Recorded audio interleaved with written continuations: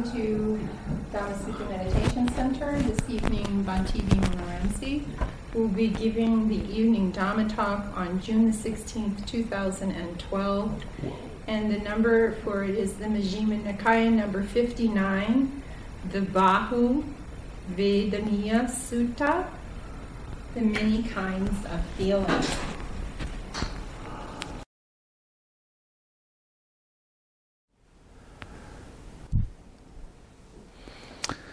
Thus have I heard on one occasion the Blessed One was living at Sawati in Jeta's Grove, Anathan Pandika's Park. Then the carpenter Panchakanga went to the Venerable Udayan. After paying homage to him, sat down at one side and asked him, Venerable Sir, how many kinds of feeling have been stated by the Blessed One? 3 kinds of feeling have been stated by the Blessed One, householder: pleasant feeling, painful feeling, and neither painful nor pleasant feeling. These 3 kinds of feeling have been stated by the Blessed One. Now you'll notice it's not talking about emotional feeling, it's just talking about feeling itself. Not 3 kinds of feeling have been stated by the Blessed One, Venerable Udayan. 2 kinds of feeling have been stated by the Blessed One, pleasant and painful feeling. This neither painful nor pleasant feeling has been stated by the Blessed One as a peaceful and sublime kind of pleasure. A second time and a third time the Venerable Udayan stated his position. A second and a third time the carpenter Panchakanga stated his. The Venerable Udayan could not convince the carpenter Panchakanga, nor could the carpenter Panchakanga convince Venerable Udayan. The Venerable Ananda heard their conversation. Then he went to the Blessed One. After paying homage to him, he sat down at one side and reported to the Blessed One the entire conversation between the Venerable Udayan and the carpenter Panchakanga. When he finished, the Blessed One told the Venerable Ananda, Ananda, it is actually true. It is actually a true presentation that the carpenter Panchakanga could not accept from Udayan. And it was actually a true presentation that Udayan would not accept from the carpenter Panchakanga. I have stated 2 kinds of feeling in one presentation. I have stated 3 kinds of feeling in another presentation. I have stated 5 kinds of feeling in another presentation. Now the 5 kind just breaks it up a little bit more. In Pali, it's Sukha, Dukkha, Domanassa, Somanassa, Domanassa, and Upekkha. What that means is you have a pleasant physical feeling, you have a painful physical feeling, you have a pleasant mental feeling, you have a painful mental feeling, and you have equanimity. So that's the 5 kinds of feeling. Okay? I have stated 6 kinds of feeling in another presentation. Now this is all of the sense doors: the eyes, the ears, the tongue, the nose, the body, and mind. Now this is the kind of feeling that I was talking with you about this morning. When that consciousness arises, there is a feeling that's either a pleasant feeling or painful feeling. And right after that, tightness happens in your mind. And right after that, thoughts arise. And then your habitual tendency of, I always think of it in this way. So, in order to see, you have to have a good working eye. There has to be color and form. The good working eye hits the color and form, eye consciousness arises. The meeting of these three things is called eye contact. With eye contact as condition, don't sit with your legs crossed, please. Sorry. With eye contact as condition, eye feeling arises. Eye feeling is pleasant, if it's a pleasant sight, painful, if it's an unpleasant sight, or neither painful nor pleasant. With eye feeling as condition, eye craving arises. Now, what is craving? Every time a feeling arises in your mind, there occurs right after that feeling arising a tightness that happens in your brain. This is how you recognize craving when it arises. Okay, now physically, there is a membrane that goes around your brain. It's called the meninges. And it contracts every time a feeling arises, when craving arises. With craving as condition, clinging arises. What is clinging? All of your thoughts, all of your opinions, all of your ideas, all of your concepts, all of your story about why you like or dislike that feeling. And this is where you really start identifying with that feeling and those thoughts. You start taking them personally. This is my thought, this is my idea, this is who I am. Okay, craving is the I like it, I don't like it mind. If it's a pleasant feeling, I like it. If it's a painful feeling, I don't like it. Now this happens really fast. So then there's this tightness in your head, and now you have thoughts. And you have a habitual tendency, when this kind of feeling comes up, these kind of thoughts arise, I always act that way. For instance, depression is a big deal. It's a big thing right now. A lot of people are getting very depressed for any number of reasons. How does depression arise? What happens first? A painful feeling arises. I don't like it. I start thinking about it, and I start saying, this is my depression. This is who I am right now. And then your habitual tendency arises. Now, you're made up of 5 different things. You have a physical body, you have feeling, pleasant, painful, neither pleasant nor painful. You have perception. Perception is a part of your mind that names things. It comes up with concepts. You look at this and you say, this is a book. Perception is a part of your mind that named that. Okay? Then you have thoughts, and then you have consciousness. Now, when a painful feeling arises, our tendency is to try to think the feeling away. But thoughts are one thing, and feeling is something else.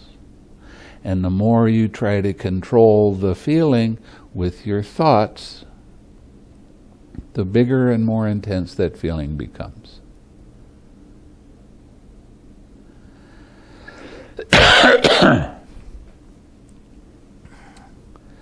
So, what can we do when that painful feeling arises? What can we do about it?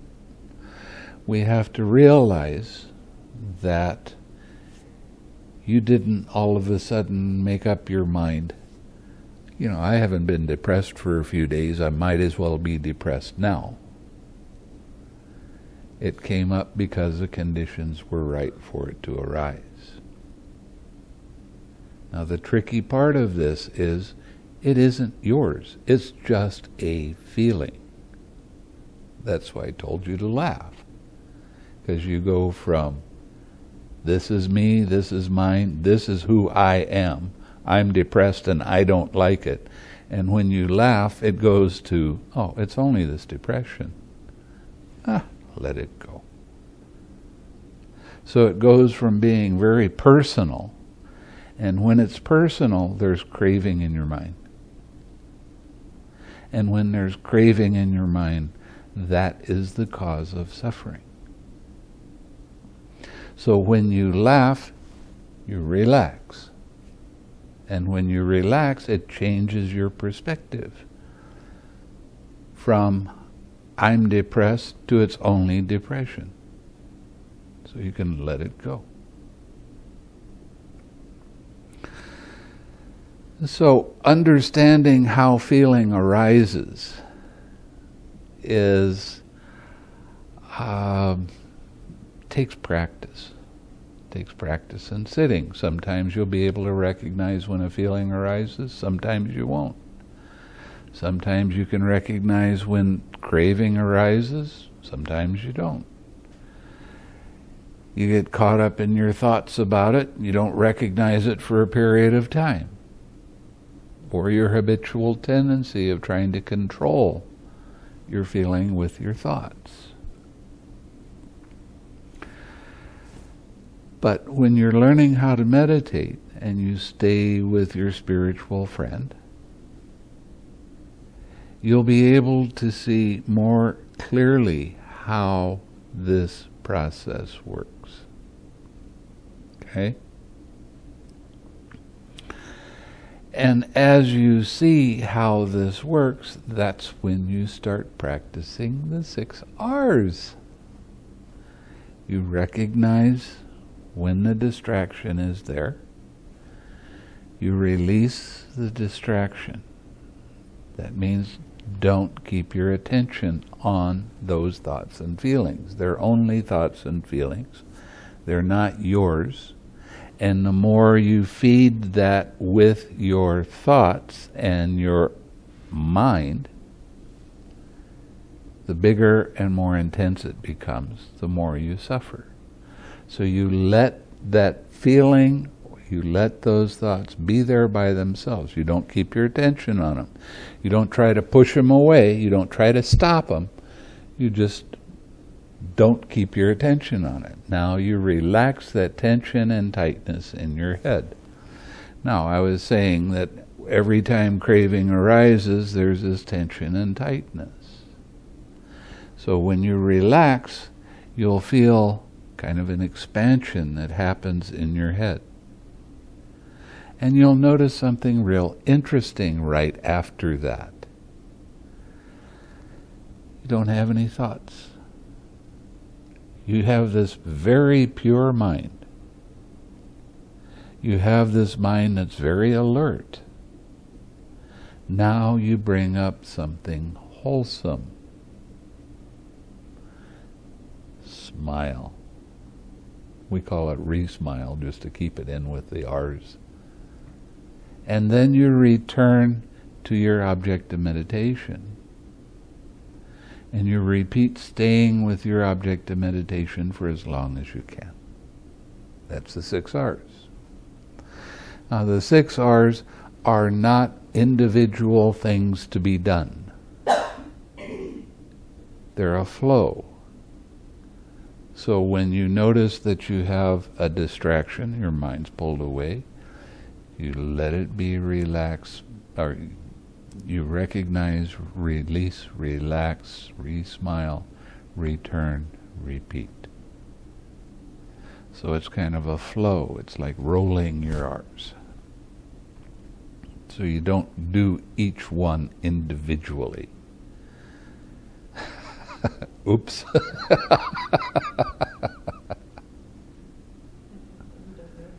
And you don't label them. But I'll tell you about everybody that starts practicing. They do that for a little while till they get used to it. Then you start noticing you do it much faster when you don't get the verbalization in the way. So, when you let go of craving, your mind is bright, your mind is alert, and your mind is pure. So you bring that pure, smiling mind back to your object of meditation. So what you're really doing is, and you'll get distracted again, if it's a strong attachment, you'll go back and do it again. Okay, fine. What you're doing is you're starting to teach yourself how this process works. Feeling, there's contact, there's feeling, there's craving, there's clinging, there's habitual tendency, birth of action, and suffering. That's how it works. So, repetition is something that's very much needed. You have to do it over and over and over again. As you become familiar with it, it gets easier to recognize and to let it go. It's just like anything. I mean, Tiger Woods didn't get to be a great golfer just by picking up a club and swinging it. He had to swing it a lot of times, in a lot of different situations. And he had to continually work with that over and over and over until he got good at it.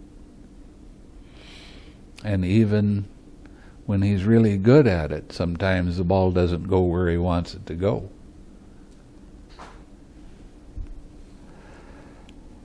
So the thing with these 6 kinds of feeling is being able to recognize when that feeling arises. And it's not easy to recognize, not at first.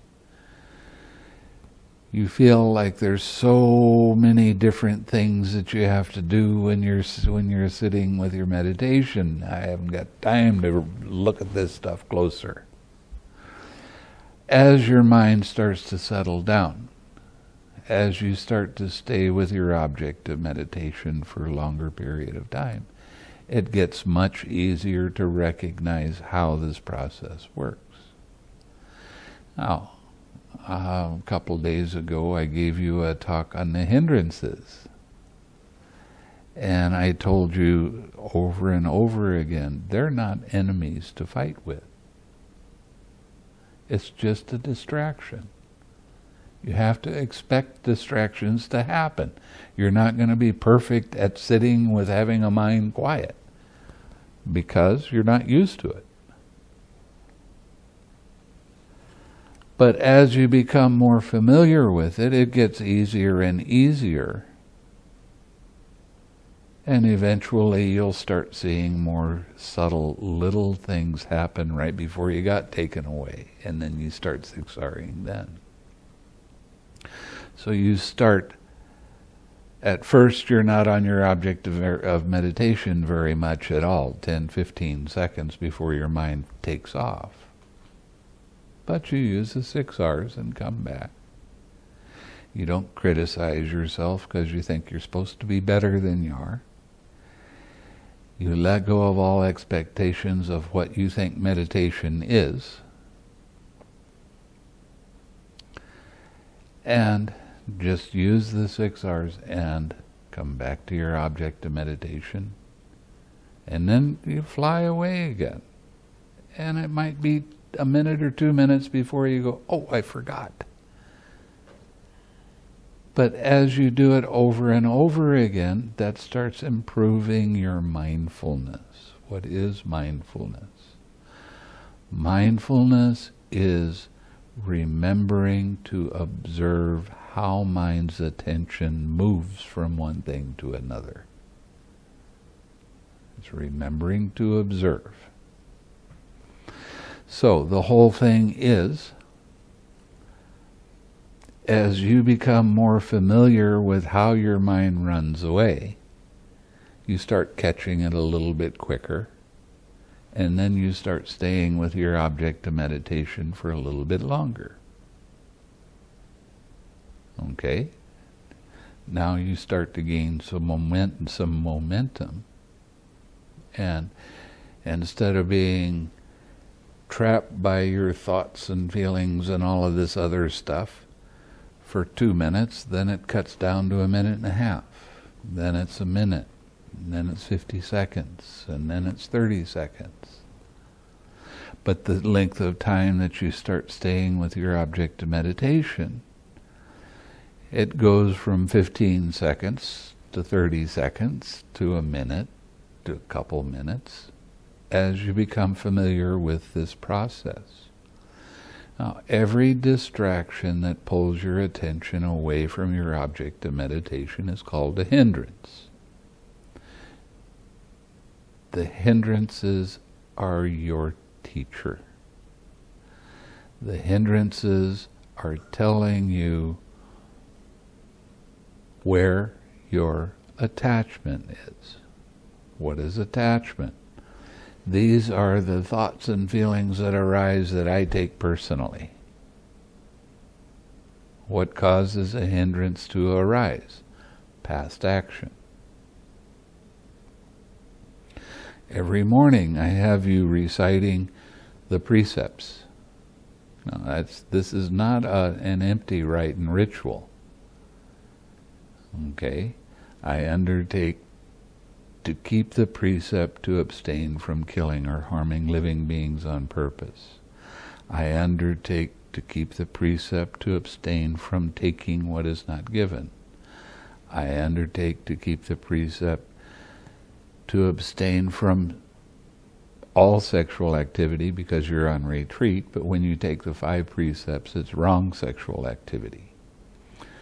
I undertake to keep the precept to abstain from telling lies, using harsh speech, that's cursing, which a lot of the young people, that's just their way of talking now. They don't consider it cursing or offensive language, but it is.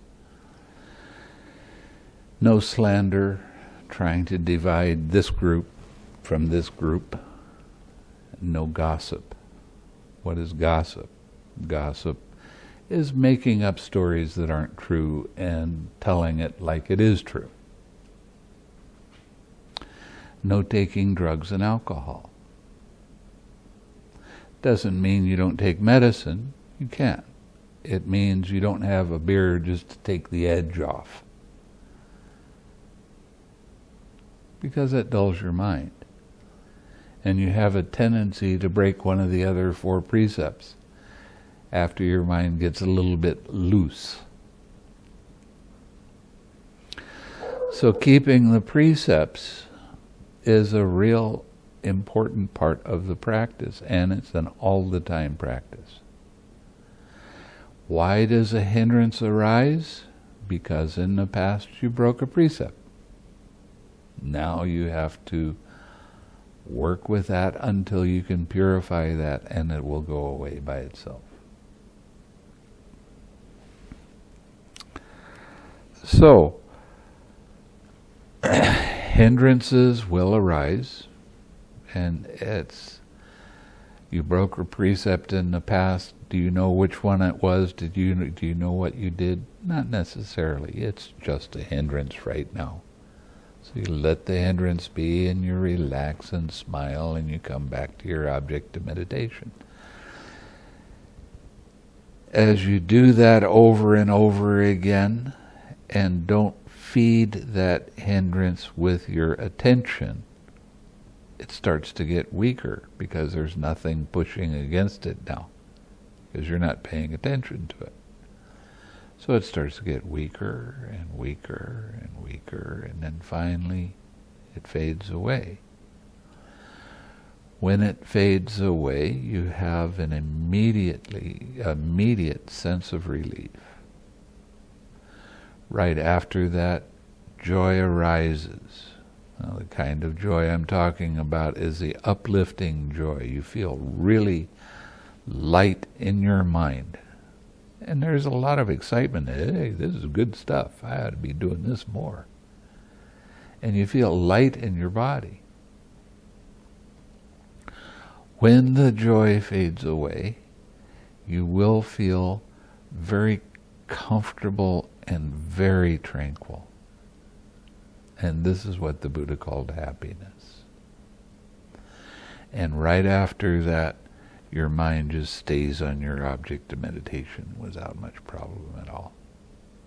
Now, I just described the first jhana, and we'll get into that again in a minute. Okay, I have stated 18 kinds of feeling in another presentation. I have stated 36 kinds of feeling in another presentation. I've stated 108 kinds of feeling in another presentation. That is how the Dhamma has been shown by me in different presentations. When the Dhamma has thus been shown by me in different presentations, it may be expected of those who will not concede, allow, and accept what is well stated and well spoken by others, that they will be quarreling, brawling, disputing, and stabbing each other with verbal daggers. It may be expected of those who concede, allow, accept what is well stated and well spoken by others, that they will live in concord, with mutual appreciation, without disputing, blending like milk and water, viewing each other with kindly eyes. Now, what this is really referring to is your attachment to ideas.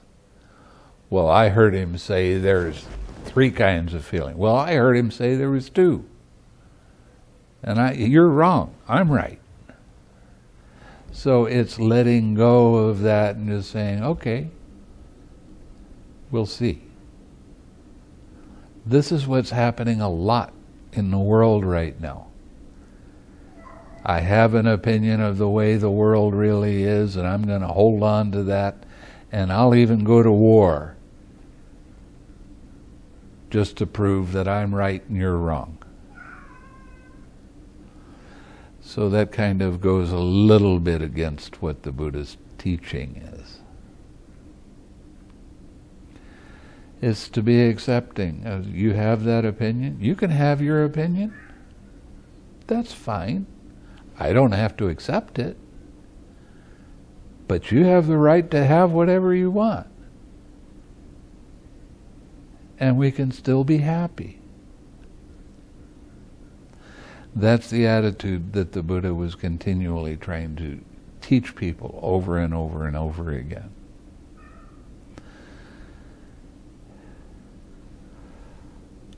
Ananda, there are these 5 chords of sensual pleasure. What are the 5? Forms cognizable by the eye that are wished for, desired, agreeable and likable, connected with sensual desire and inviting lust. Sounds cognizable by the ear that are wished for, desired, agreeable and likable, connected with sensual desire and inviting lust. Odors cognizable by the nose that are wished for, desired, agreeable and likable, connected with sensual desire and inviting lust.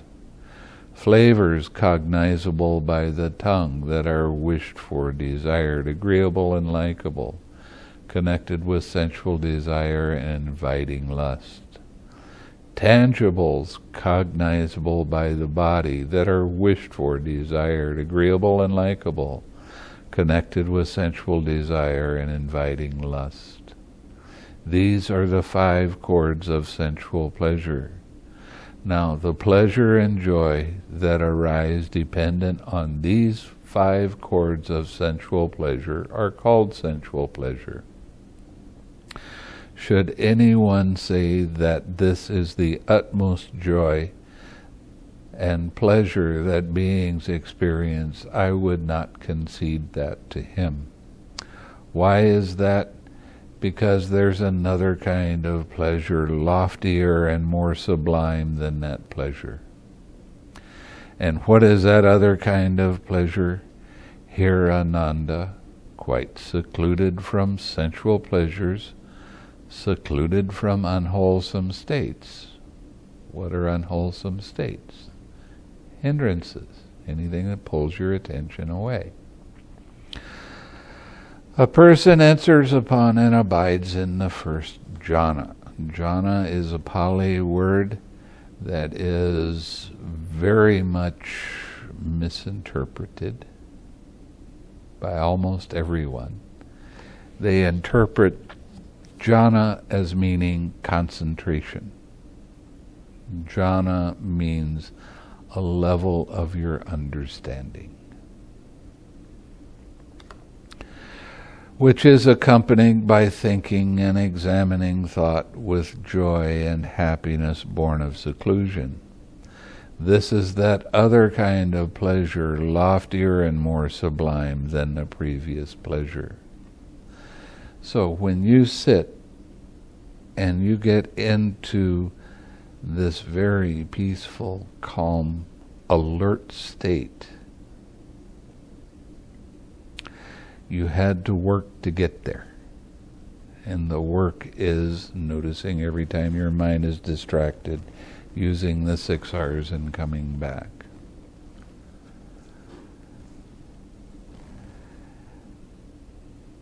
While you are in this jhana, no disturbances will bother you. No hindrances will arise. Your mind is pure. You're very alert. You'll be able to sit for a few minutes and experience this.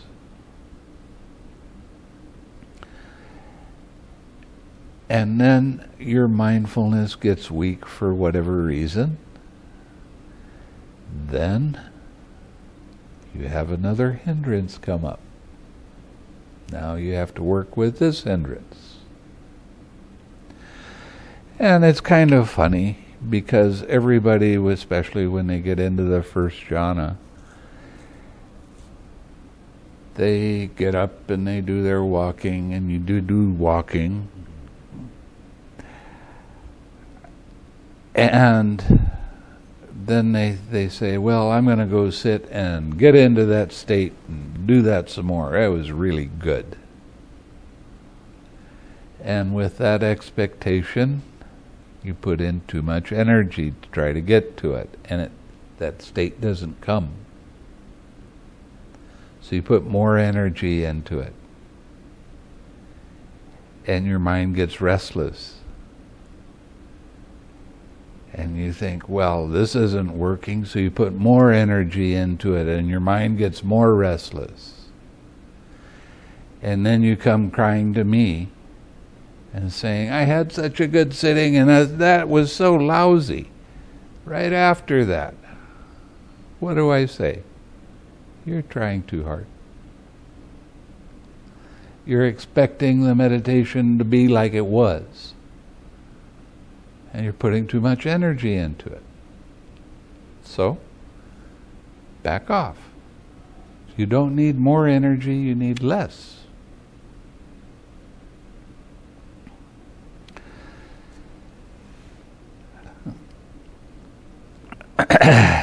Should anyone say that is the utmost pleasure and joy that beings experience, I would not concede that to him. Why is that? There's another kind of pleasure, loftier and more sublime than that pleasure. And what is that other kind of pleasure? Here, Ananda, with the stilling of thinking and examining thought. A monk enters upon and abides in the second jhana, which has self-confidence and stillness of mind, without thinking and examining thought, with joy and happiness born of collectedness.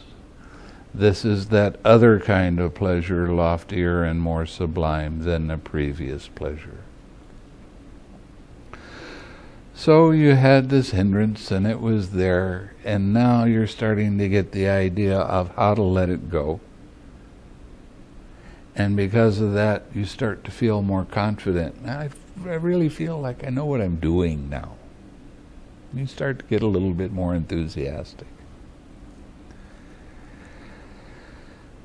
Now, you don't have any discursive thinking at all when you're in this jhana. This is where noble silence dwells, in the second jhana. If you try to make a wish verbalize a wish for your spiritual friend, start to get a headache. So you have to let go of the verbalization in your mind. Now you feel the wish and put that feeling in your heart and radiate it to your spiritual friend. You don't verbalize it all. When you do that, the joy you experience is much stronger, and you feel much lighter in your mind and in your body. The difference between joy and happiness. Say you're in the desert and you haven't had any water for a long time, and you see an oasis. Just seeing that oasis, your mind becomes happy. Now I can go get a drink. And there's some excitement in it, right? And the closer you get, the happier you feel. Oh, I'm finally going to get rid of this dry taste. And you go up to this little pool of water, and you jump in the water. And the water is exactly the right temperature. And your mind goes, ah. And your body goes, ah. That's happiness. Okay? So the joy has some excitement in it. It's not as stable as it could be. But the happiness is just like a placid lake. Just peaceful, calm. Very comfortable.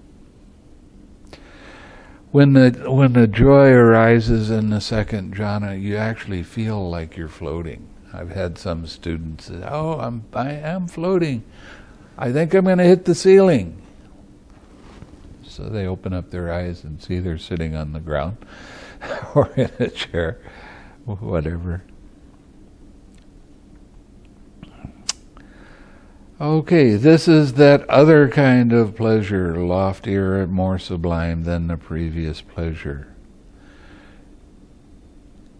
Should anyone say that this is the highest and best sublime state, I would not agree with that. What is the other pleasure that's higher and loftier than the previous pleasure? Here, Ananda, with the fading away of joy, a monk abides in equanimity, mindful, fully aware, still feeling happiness with the body. He enters upon and abides in the third jhana, on account of which noble ones announce, he has a pleasant abiding who has equanimity and is mindful. This is the other kind of pleasure, loftier and sublime, more sublime than the previous. So when you get into the third jhana, what happens is you don't feel any more joy. You feel really comfortable in your mind and in your body. And you have this balance of mind. Now you're still going to hear things, you're still going to feel ants coming across, or somebody with a motorcycle comes by, you're going to hear it, but it doesn't make your mind shake. You'll know it happened, you'll know it was there, but just, okay, fine. That's what equanimity is all about. This is a time when quite often meditators come and they start complaining because they don't have any more joy. Because it's real easy to get hooked on the joy. It's a nice feeling, and the excitement is real good. But now your mind is peaceful, calm. As you lose tension in your mind, you lose tension in your body. And when you lose tension in your body, you're not going to feel parts of it. You're going to say, I'm sitting and I don't feel my hands. My leg went away. I don't feel my shoulder. This is natural.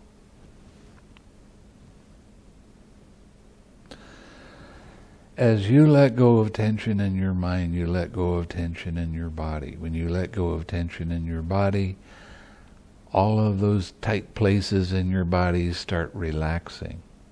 So the blood circulation is a little bit better. And you feel very, very comfortable.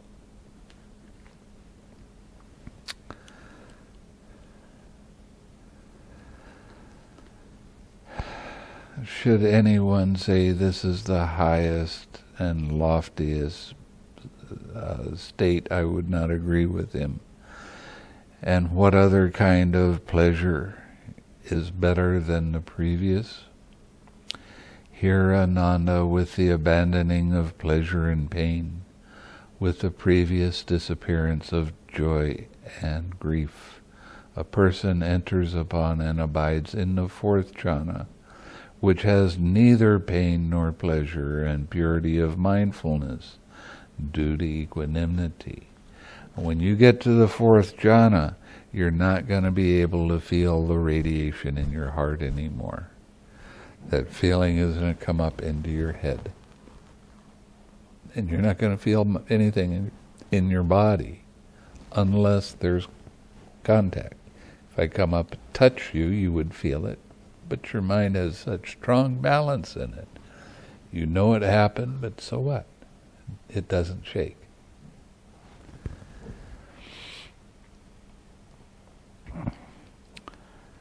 And this is when I will start giving you some other instructions in the meditation, but not until then. When you get to the fourth jhana, you actually become an advanced meditator. Now, most people in the world are practicing a different kind of meditation than what I'm teaching you. And to get to the fourth jhana can take years, the way they practice.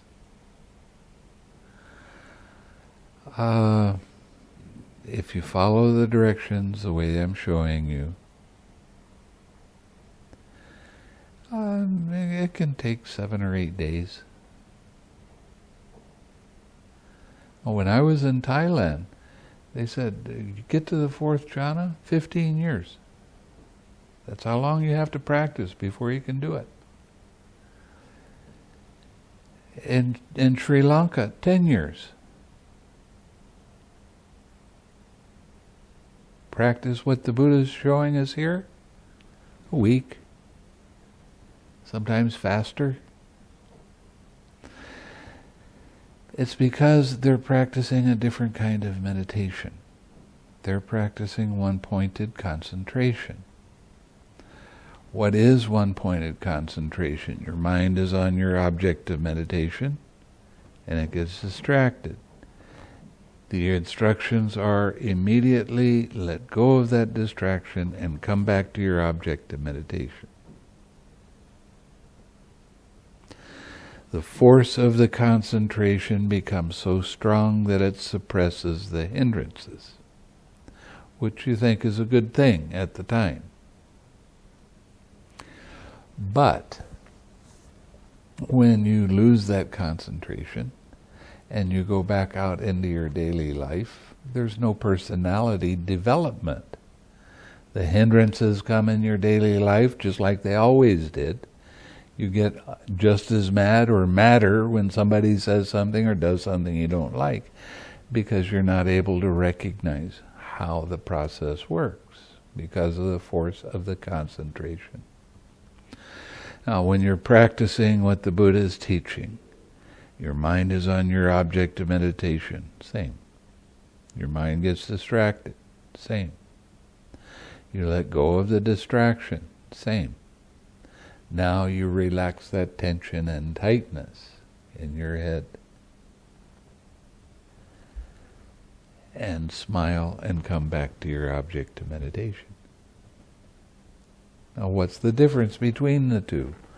One of them brought craving back, and one of them didn't.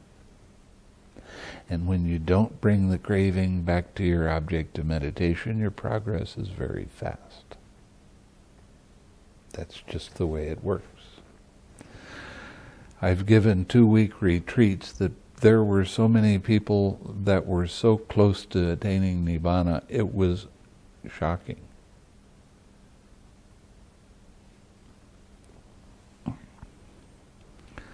And that's in 2 weeks. And they're just talking about getting to a few jhanas, taking years.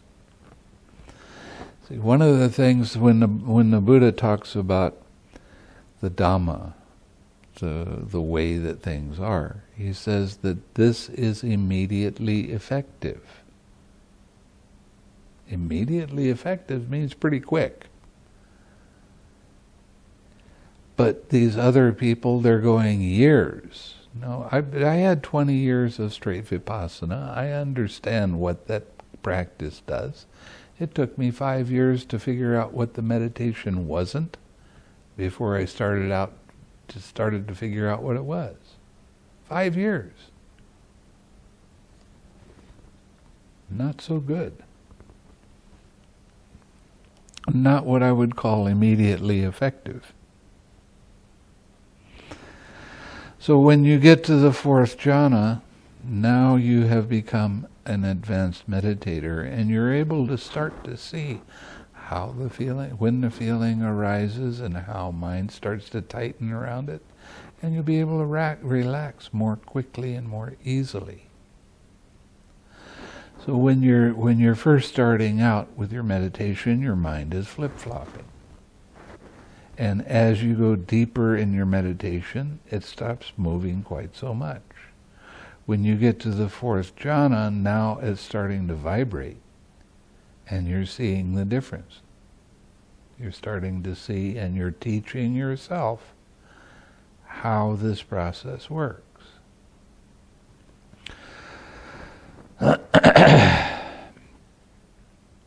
Should anyone say this is the highest pleasure, I would not concede that to him.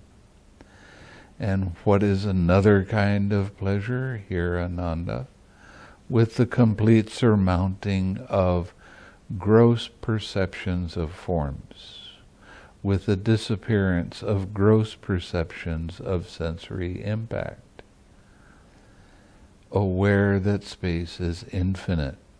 A monk enters upon and abides in the base of infinite space.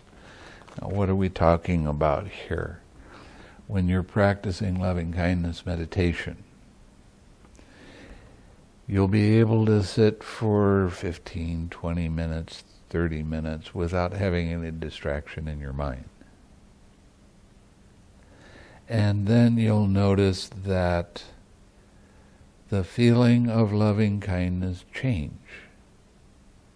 It changed into something else. And what happens is naturally your mind develops compassion. And with that you will feel an expansion happening in your mind. And in all directions at the same time. It just keeps going out and out and out and out and out. There's no limit to it. It just keeps getting bigger. And that's what they call infinite space. You don't feel your body. unless there's contact. You would still hear a sound, but you have such strong equanimity in your mind, it doesn't really distract you at all. But you can hear it.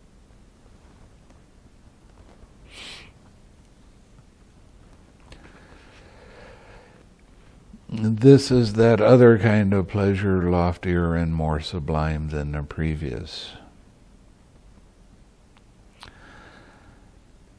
Here, Ananda, by completely surmounting the base of infinite space, aware that consciousness is infinite, a monk enters upon and abides in the base of infinite consciousness. Now, when you get to infinite consciousness, things change again. The feeling of compassion changes into a feeling of joy. And you don't feel expansion, but now you're starting to see individual consciousnesses arise and pass away, arise and pass away, arise and pass away. That was 100,000 or so. Okay, but you're going to see individual consciousnesses. And it's like watching a movie, but it's going a little bit too slow. And you're going to see the picture and it's off, and picture and off, picture and off. And that happens at every one of the sense doors. So you're seeing a really, truly amazing thing, and you're seeing that everything is in a state of change. It's there and then it disappears. It's there and it disappears. It's there and it disappears. So you're seeing everything is impermanent. And because it's always changing like that, it's a form of suffering. Because we're all looking for something that's permanent. And now, because you're seeing how this happens, you're seeing there is no controller. There's no me, there's no my, there's no I in that. It's happening by itself. There's only the observation of how this process happens. It's quite interesting. And the joy you experience is not the same kind of joy you experienced in the lower jhanas. This is a happy feeling, not so much excitement in it.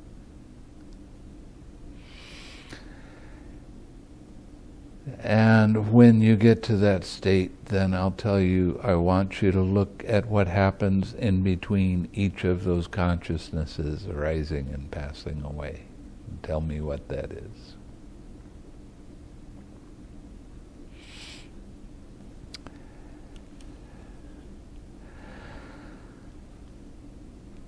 And here, Ananda, by completely surmounting the base of infinite consciousness, aware that there is nothing, a monk enters upon and abides in the base of nothingness. Now the feeling of joy will fade away and very strong equanimity occurs. And it's real easy for me to tell when you have that kind of equanimity, because you come in and talk to me and I say, well, how's it going? Fine. Everything is fine. See anything exciting? No, everything is fine. It's just perfect. What happens now is mind is not looking outside of itself. Now you're starting to see much more subtle, little tiny things that can arise in mind. Now the whole time that you're learning how to meditate, you're learning how to balance your energy so you can stay with your meditation.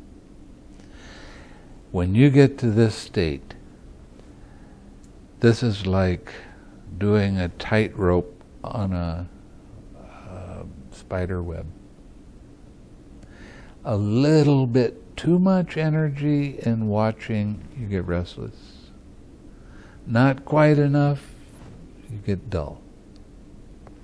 So you have to learn how to tweak your energy and your attention so that you have perfect balance. And there's all kinds of, this is probably the most interesting state of mind, or the state to experience in all meditation. It's really interesting. And there's nothing. But now you start to sit for longer periods of time and you start to see more and more subtle, tiny, little things that I won't describe to you. You have to describe it to me. You'll be able to sit for 45 minutes or an hour without having any disturbance in your mind at all. And it's still interesting.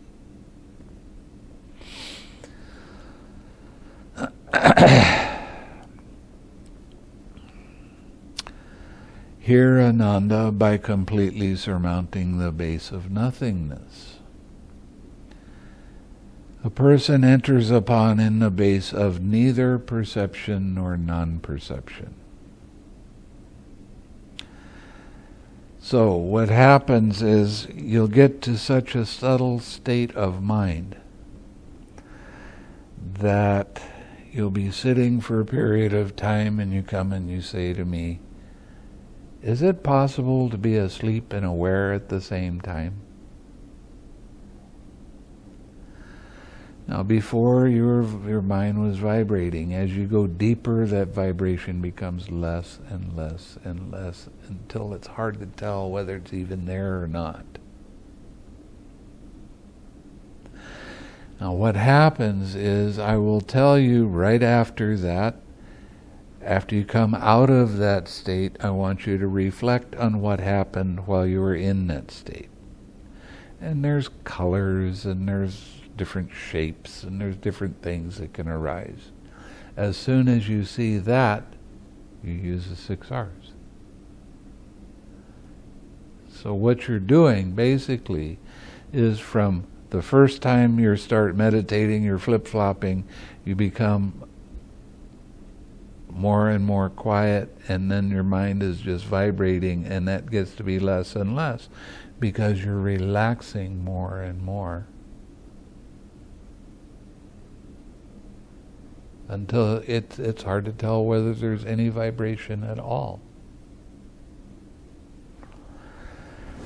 When you come out of that and you 6R those shapes, you'll be able to sit for long periods of time without any disturbance in your mind at all. And if there's any kind of vibration or movement, you'll be able to see it immediately, and you 6R it and let it go. Now is when you start seeing the more subtle parts of the links of dependent origination. What I was telling you before about feeling and craving and clinging, action or birth and the suffering. Okay, those are gross. What happened before the feeling? There was contact. What happened before the contact? There was mind and body. Now this is a kind of an interesting thing that the Buddha came up with, that he was the only one that came up with this, because everybody else was practicing one-pointed concentration and they would lose their body. They didn't have any feeling arise in their body. Their mind was just stuck on one thing. But the Buddha said you can't have mind without body. They're interconnected, they're interwoven. So this is an insight, but you will be able to see that insight. You'll be able to see that and recognize it. And then right before that, you'll see the potential for consciousness.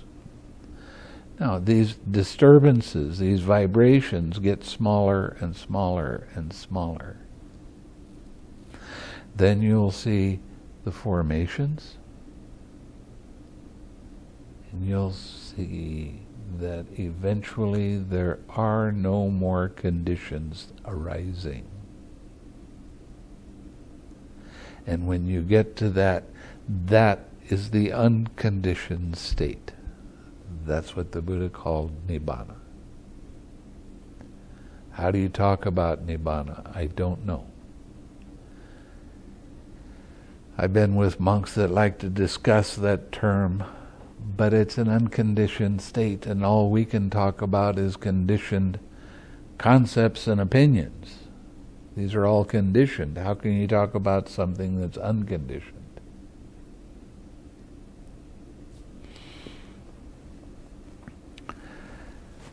So that's how one attains Nibbana, by going through all of these different states. And you're teaching yourself more and more about how this process works and how to let it go and relax, and more and more and more until it gets really so subtle you can't tell whether you're there or not. But when you come out, then you start 6Ring anything that happened while you were in there. And then you have this exquisite peace and calm. You can sit for an hour and a half, 2 hours, without ever having any kind of vibration or disturbance. And your equanimity is very strong. The balance of mind.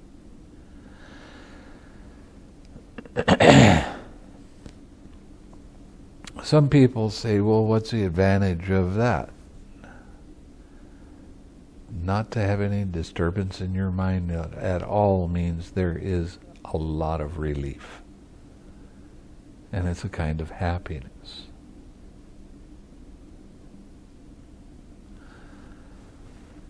So, here, Ananda, by completely surmounting the base of neither perception nor non-perception, a monk enters upon and abides in the cessation of perception, feeling, and consciousness. This is that other kind of pleasure, loftier and more sublime than the previous one. So we keep on getting subtler and subtler, and these are loftier and more sublime. And it's really true, because you go from having this gross mind and being able to see how this process works more and more clearly. And that's how you attain Nibbana, by understanding that this is the way the process works. And it's such a startling thing that you go into an unconditioned state. And you'll be there for a while, and then you come out, you will be happy. And you will be happy for a long time. And you look out at the trees, and everything is very, very sharp and clear, and wherever you put your attention, you see the minutest details of everything. And it's like before you were wearing glasses that were a little bit steamy, and now they're clear. And you see that in everything. Now, what's the advantage of attaining Nibbana? Well, if you get to the first stage, you never have any more doubt arise as to what is the correct path. No doubt ever again. You let go of the idea that rites and rituals lead to Nibbana. And the idea of a personal self fades away. No more. So that's a pretty good advantage to start out with. Now, I was telling you about the precepts. After you attain Nibbana, you will not break a precept for any reason on purpose.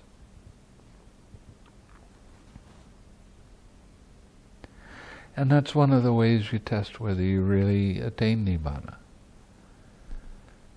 by saying, I'm going to say something that I know is false. And you try to say it and your mind says, nope, you're not going to say that. So this is how you start purifying your mind. So there's a lot of real advantages to practice this. And the thing is, people think meditation is just while you're sitting. And all of your life is part of meditation.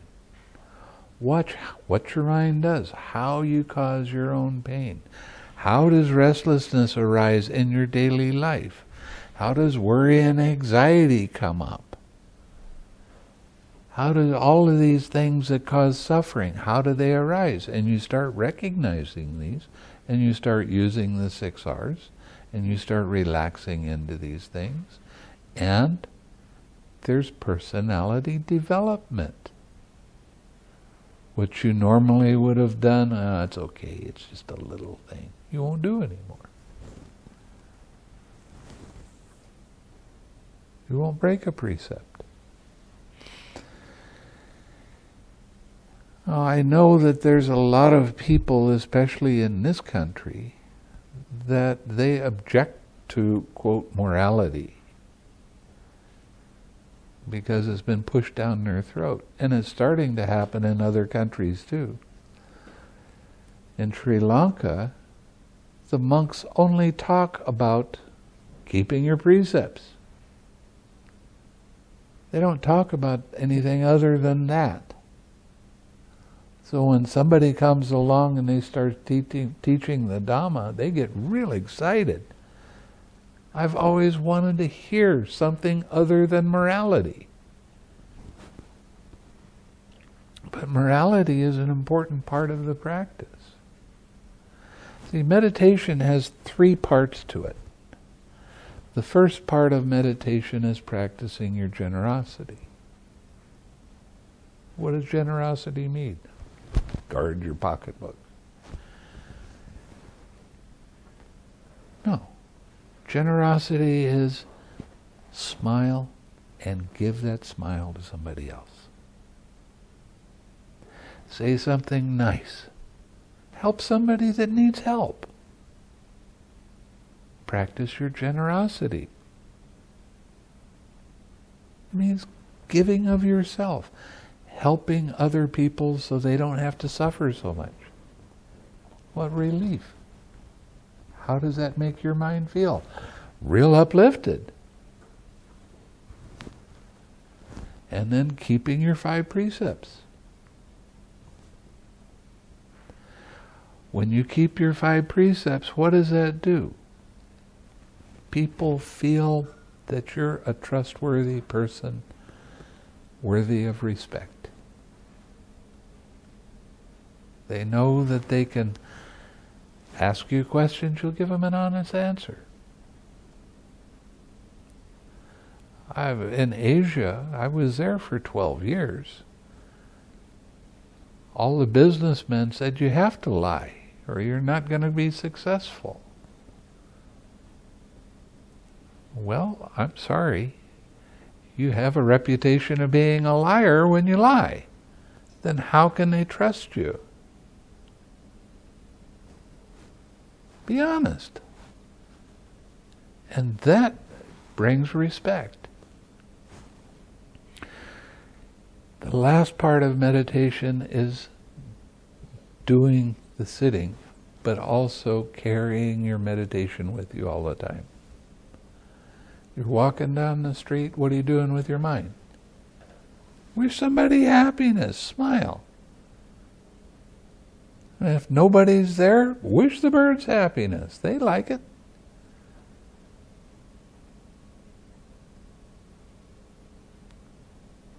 It's learning how to train your mind so that your mind is uplifted all the time.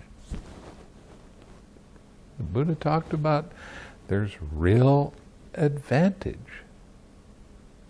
There's great benefit when you do that. And you can do it or not. It's up to you. There's nobody that's going to zap you with a bolt of lightning because you screwed up, because you forgot.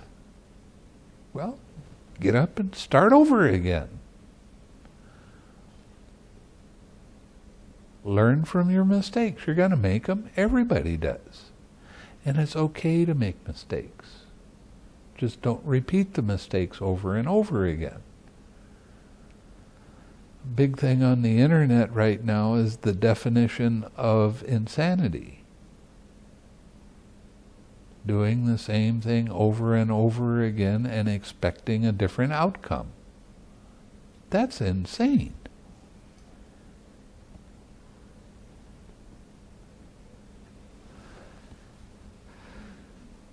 Okay, I've been talking for a long time. I really have, haven't I?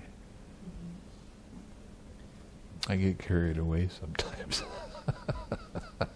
Have any questions?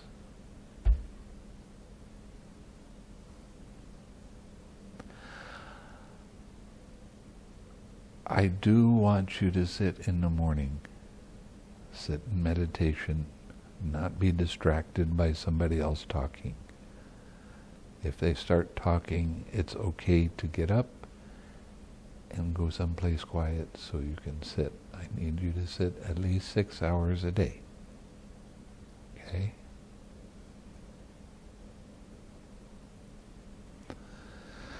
Which is really, you have no idea how I've mellowed. When I came back from Asia, I was taking 4 hours sleep a night. My teacher said, "Why are you sleeping so much? Cut it down to 2 hours. Did that for 3 months. All I did was meditate. And I was meditating 16 or 18 hours in a day. And I'm telling you 6.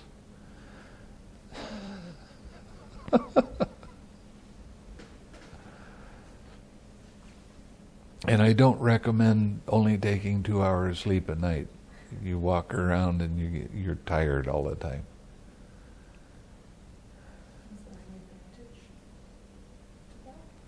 Lost a lot of weight. It was amazing because I weighed about 200 pounds when I went there. And after this 3-month stretch, I had to leave the country. And I weighed 160 pounds. And I was eating, I have a bowl that I eat out of. I was eating 3 bowls of rice in the morning. And I would fill that bowl up with food and rice in the afternoon. And I was losing weight left and right. It's not a thing that I recommend. It takes a lot of energy to stay up that long.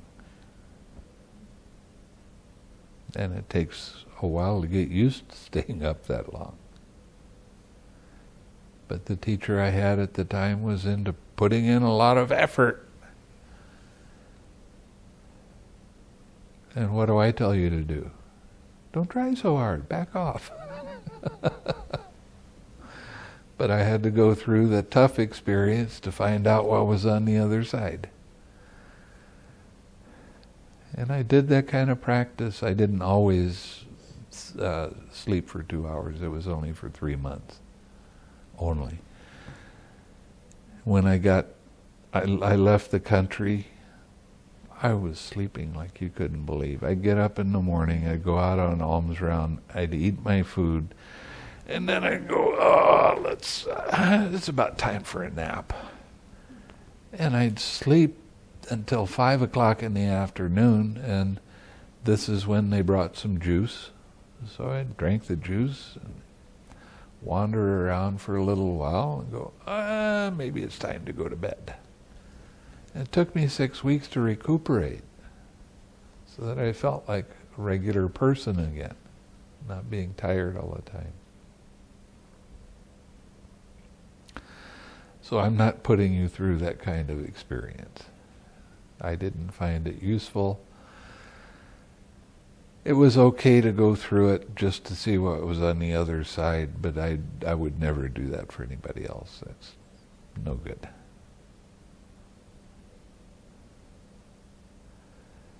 The hardest job that I have is teaching people to stop trying so hard and stop being serious. Smile. This is a fun game. Keep it fun. When you get serious, you have an attachment. So let go. Laugh. Okay? Okay, let's share some merit. May suffering ones be suffering free, and the fear-struck fearless be. May the grieving shed all grief, and may all beings find relief. May all beings share this merit that we've thus acquired for the acquisition of all kinds of happiness. May beings inhabiting space and earth, devas and nagas of mighty power, share this merit of ours. May they long protect the Buddha's dispensation. Sa.